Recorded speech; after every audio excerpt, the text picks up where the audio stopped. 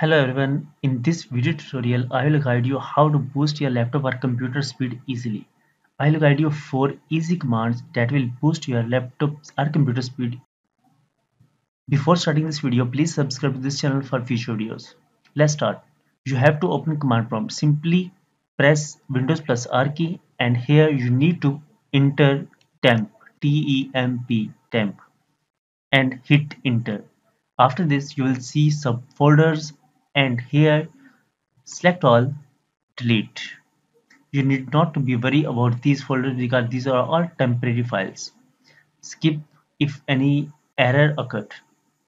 Again press Windows plus R key and now write temp with percentage sign at start and end. Percentage temp percentage. And now hit again enter or OK. And here you will see few files, just select all and delete. If you found this error, just do this for all and skip. After a third time, press Windows plus R key and now write prefetch and hit enter. After this, you will see few files, just select all and delete.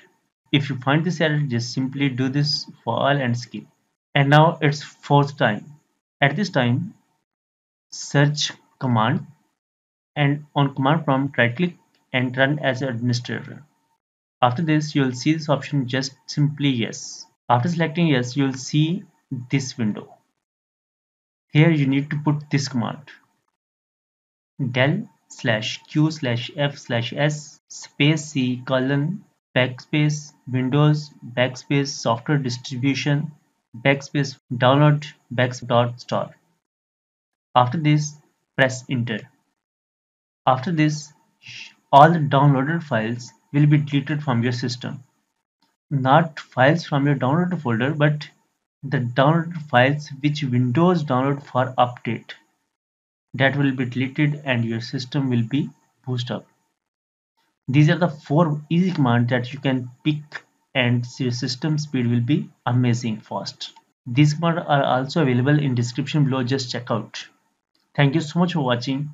Goodbye till next time.